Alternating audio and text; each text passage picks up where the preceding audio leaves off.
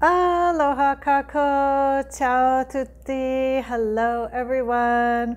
Master Ginamusetti here with you again today from beautiful Honolulu. And today I'm so excited to be talking to you all about the earth element as we continue on our Feng Shui journey for health together. So I just wanted to go over a little bit about the earth element. So as we started in our 21-day Feng Shui challenge, if you haven't seen that yet, you can go back to the YouTube videos and watch our 21-day Feng Shui challenge where I, in a slightly dyslexic way, go over all of the 5 elements and which areas of the home they relate to. So there are different areas of Feng Shui, and this is just my method for what we're doing here now, which is clearing the clutter and improving our overall health.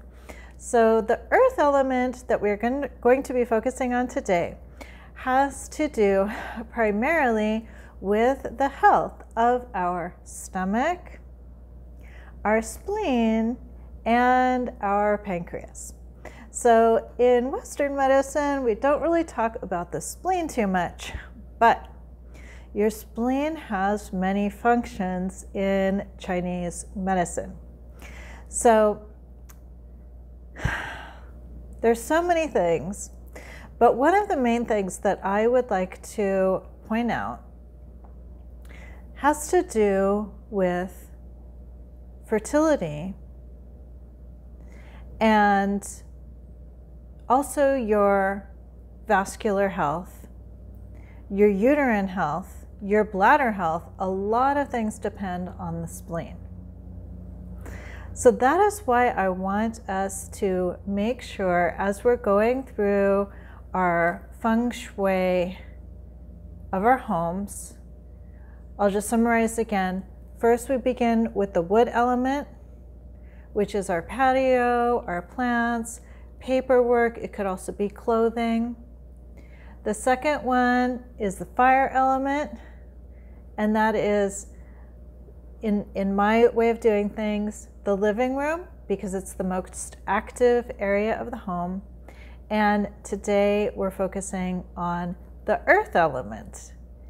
And in my way of doing Feng Shui, the earth element is the kitchen.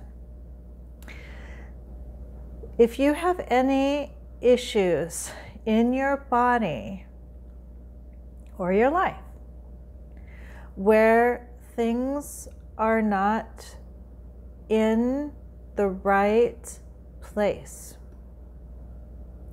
for example, if your bladder is a little bit too low. This happens a lot for women, after childbirth especially. If your uterus is prolapsed, your uterus is a little low, or your uterus could be tilting backwards. If you have some kind of bleeding problem, this is the blood not staying in the veins.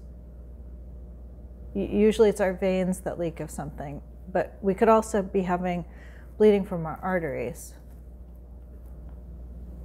But if any kind of bleeding issue could also be related to the spleen health. Then we also have our taste. So if you'll remember last time I talked about the tongue has to do with the fire element, but your taste has to do with the spleen. So maybe you've lost some flavor, like lost some ability to taste. This has to do with the spleen. There are some areas where the nose also has to do with the spleen. One way that this might show up, you might notice if you eat something sweet and then you start sneezing, that's your spleen. Okay, there are different ways to look at the nose, but that specifically, that means that's your body telling you no more sugar. Okay, so what does this have to do with Feng Shui? Well, I happen to be in this amazing, beautiful kitchen today. So I thought, what a perfect place to do the earth element Feng Shui video. We were talking about cleaning things out and clearing, and we're going to do a practice too, and we're going to do a little bit of a different practice today because I didn't want you guys to get too bored.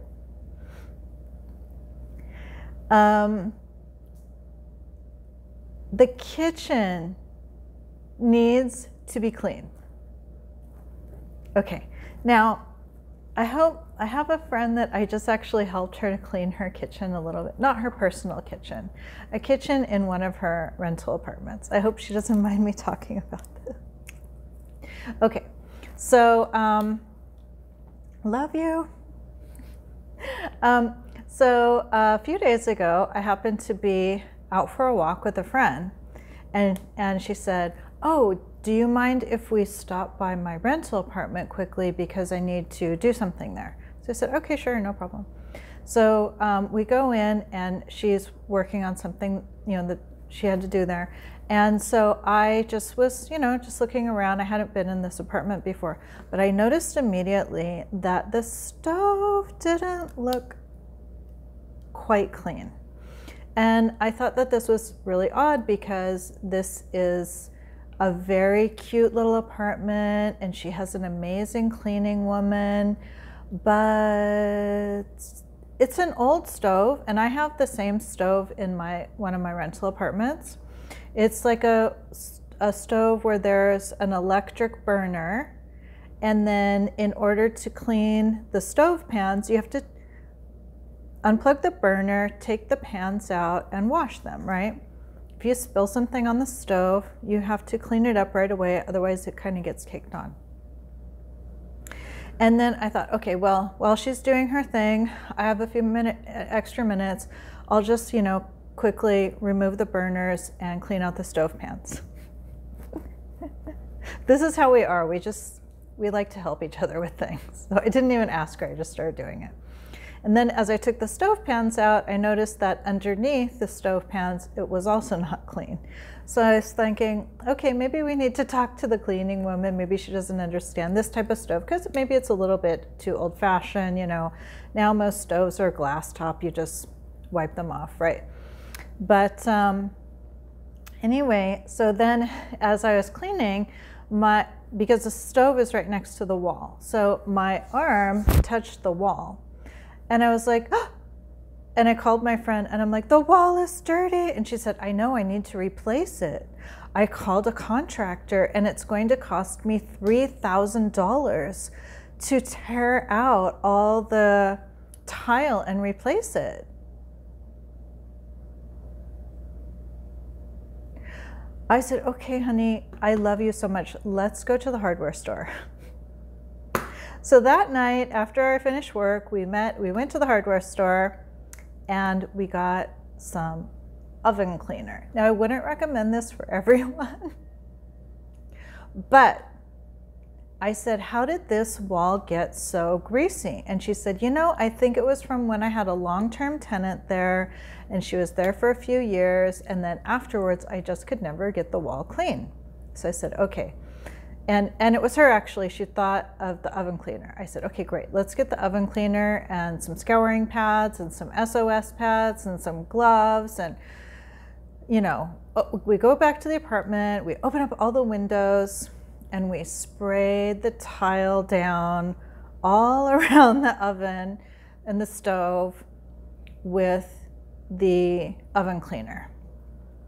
I was reading the can, and it says, if your oven is cold, which this is cold because it wasn't actually the oven, if your oven is cold and it's particularly dirty, you'll want to leave the oven cleaner on overnight. I said, okay, let's go. And because the fumes were getting to us, I said, let's go really quickly, and then we'll come back in the morning and clean it. Saved $3,000. All we did was scrub it down and it was like brand new. In the meantime, we got new pans for the stove. Some of the burners weren't quite. Anyway, we got some replacement burners, which another friend had told me about that a couple of years ago too. If you have an electric stove with burners that plug in and out and a burner burns out, just unplug it, take it to the hardware store, and you'll find one that is exactly the same as your old one. They're different kinds, so you have to make sure to take the old one to the store, make sure it matches. The little prongs have to match. We put the whole stove back together. It's like she has a brand new kitchen. So don't let things build up in your kitchen. Now this, it wasn't her kitchen, it was a rental kitchen, but if you have rental properties too, also make sure that your cleaning person knows how to clean. If there's like a buildup, if an old tenant has moved out and you need to get somebody in there that really knows how to do a deep cleaning, like this had to take 2 days because the cleaner had to sit overnight. So another thing is, like, for me in my kitchen, I have a lot of stuff because I love cooking and I love baking, and I have like I love dishes. So I have to make sure to go regularly through my cupboards, make sure there isn't like, an old bag of flour sitting in the back of the cupboard that I've forgotten about or something. I have to make sure to take all my dishes out, make sure, that they stay clean. I kind of rotate them. And then I take the drawers and I take all the silverware out of the drawers. I mean, this is, don't do this in one day, but this is why we're doing our 15-minute feng shui. I take, like, maybe you could do one drawer a day. I take the silverware out of the drawers and make sure the inside of the drawer is all clean. Make sure that the little trays where the silverware goes is all clean. If I have like, some things that have kind of accumulated in there, like, random plastic forks or old chopsticks or whatever, throw them away. And, if you have maybe like some drawers where you keep like your tea, go through it and check the expiration date, make sure it's nice and fresh. And for me, I actually line my drawers with like a little drawer liner. And so that makes it nice and it keeps the drawer cleaner and it's easier to, things don't slide around so much. Another thing about the kitchen, just in terms of like basic feng shui, I mean, you can get this information from anyone, but don't have mirrors in your kitchen, especially don't have a mirror reflecting your stove. That's just basic feng shui, which I don't really need to talk about these kinds of basic things, but just briefly. Another thing is like your knives. Like sometimes I'll go into people's homes and they have like this, like a magnetic strip on the wall and they have all the knives. Don't do that. Don't do that, please. Any sharp objects, make sure they're like away in a cupboard. Like here, I'm staying at another friend's house right now. I'm so lucky. I'm house sitting these two amazing cats.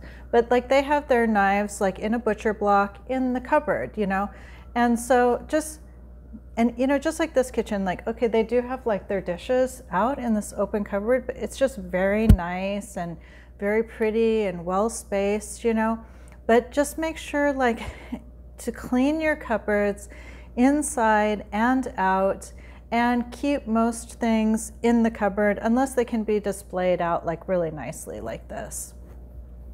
And then, I love to have some little bit of herbs or something, or maybe like a little flower or something like that. I love having herbs in my kitchen, not too many, but just like maybe a pot of thyme or a pot of rosemary, maybe one in one area, one in another area or something. Things that smell like really beautiful and fragrant. So I just really want to stress, like, keep your kitchen clean and tidy, especially the places where you may not always see, like in my house, like I have to climb up like on a little step ladder to get to the top cupboards and stuff. But I go through those you know, even if it's like, you know, maybe like, you know, some things that I just don't use too often, I put up there, but I make sure I go up there a couple times a year and make sure that it's clean, because you don't want any type of like excessive dust or clutter or spider webs or whatever to be accumulating in your kitchen, because again, it can affect your pancreas, it can affect your sugar, your ability to regulate sugar. It can even cause you to worry excessively. So if you have a tendency to worry about things a lot, make sure that your kitchen is calm. Like you can see this kitchen I'm in, it's like very calm and relaxing and inviting. Make sure that your kitchen is, aside from the sirens outside, because I'm in Waikiki, but make sure that your kitchen is like a calm, relaxing environment that you can come home to, where you just feel like, ah, you know, whatever worries of the day, they can just like, you know, go, you know, leave them at your front door. When you enter your home, you feel calm and peaceful. Okay, so now let us do a practice. And I just want to say, because I don't tend to say this too often, but like this video if you can, share it, leave a comment, email me back and let me know what you think about this. Let me know what your questions are. I can answer like some basic little other feng shui things, but my main thing that I want to focus on is just making sure that things are like clean and tidy and organized.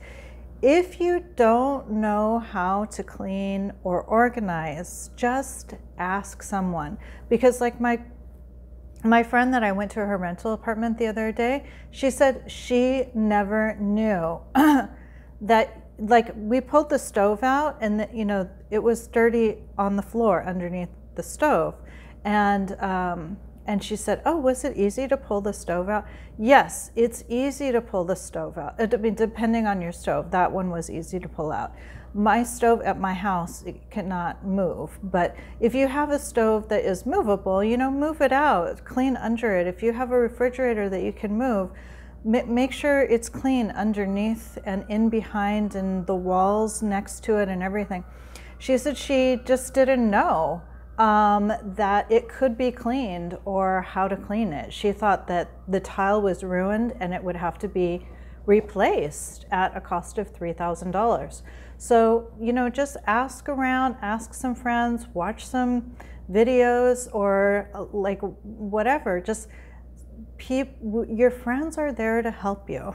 Let them help you. Open your heart, open your home, open your mind to receiving the help that you need. And if I can help you in any way, please don't hesitate to call me. I can always do a personal consultation, either like through video, or if you're on Oahu, I can come in person. And there is a fee for this service, but if you need me, I'm definitely here for you. Okay, so now we're going to do our practice. So as I said today, I have a little different practice for you. So this practice is great, not only for balancing the feng shui of your home, particularly your kitchen, but it's also really good for your spleen, stomach, and pancreas health. This means it's good for your vascular system because your spleen helps to keep your blood in your blood vessels. It helps you to relieve worry, and also as a side benefit, it could help you to sleep better too, because when you're less worried, you're able to sleep better. Okay, so this song goes like this. P, P-I, P is the spleen, okay? So it's just P, the spleen, and then some other sounds to create a rotating energy. So it's P, Ya, Yo, Dao. Okay, P, P-I, Ya, Y-A, Yo, Y-O-U, Dao, T-A-O, P, Ya, Yo, Dao. Okay, and what you're going to do is you're going to, your stomach, spleen, pancreas area is under your left-hand side rib cage area. And you're going to put one hand over your spleen, stomach, pancreas area, and the other hand over your lower abdomen. And then if your kitchen isn't the way you want it to be, visualize that it's the way you want it to be in your mind. Close your eyes. Let your heart and mind relax down into your lower abdomen. Visualize beautiful golden yellow sparkling light, like what is yellow? I mean, I could say hibiscus, but like a sparkling, like a yellow diamond or a yellow sapphire or a citrine, one of those yellow sparkly stones. Imagine this beautiful golden yellow light is shining into your home, shining into your kitchen, shining into your body, improving your earth element feng shui health. Okay, and then I'll start singing and you can join in when you feel ready. And if you're lying down, just make sure to sing along silently. This is a great practice. You can sing this song at any time that you're going about your work during the day, while you're driving, while you're walking, while you're doing the dishes, while you're tidying the feng shui of your kitchen, and more. Okay, so let us say hello. Dear soul, mind, and body of my kitchen, I love you, honor you, and appreciate you.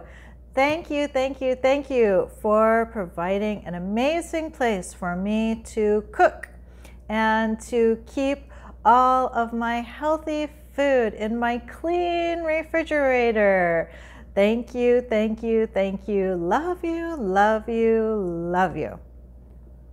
Okay, and then just take a nice, relaxing breath, and we'll begin.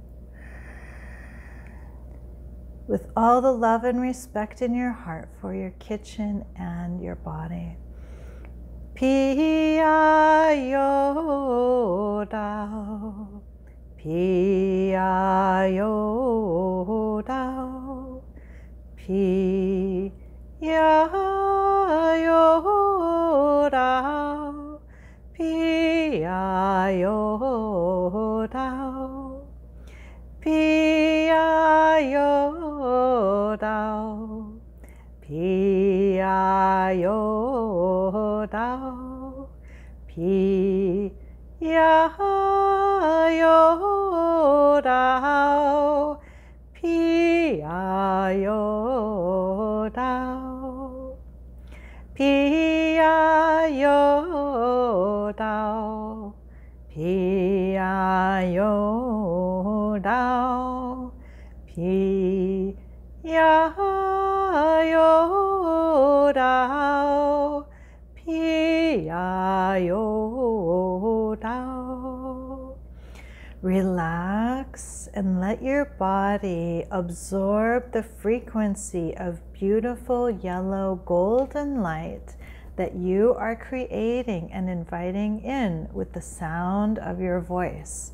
Remember, the human voice creates light. Let us bring this light into our home and our body at a very high vibratory frequency of love, peace, and harmony. Pia yo dao, pia yo dao, pia yo dao, pia yo dao, pia yo dao, pia yo dao, pia yo dao, pia yo dao, pia yo dao, changing our frequency. Pia yo dao, bringing love and light to our kitchens. Pia yo dao, pia yo dao, pia ya yo dao, pi ya yo dao. I love my kitchen loves me. My kitchen is filled with love and joy. I love my kitchen. Pi ya yo dao, pi ya yo dao, pi ya yo dao, pi ya yo dao. How. We always end our practice by saying how 3 times. How is spelled H-A-O and means good job, well done, perfect, get well for you and your home. So wrapping it up once again, your kitchen is part of the earth element in my little feng shui world. And by cleaning, tidying, and organizing your kitchen, you could improve the health of your digestive system and your vascular system as it relates to the spleen. You could improve your sense of taste, and you could improve your blood sugar regulation. A lot of things. Worry can be relieved. So don't have any sharp objects out in your kitchen. Don't have a mirror reflecting your stove ever, please, at all. What are some other important things? I can't really think of anything right now. I mean, there are some very important feng shui things, but you can look those up anywhere. I just wanted to focus on like the things that I really specialize in. So the health and how it relates to your home. So I love you all, honor you all, and appreciate you all. Greatest love in doing your feng shui for your kitchen and improving your digestive health. I will see you in the next video. Ahoy ho! Ciao!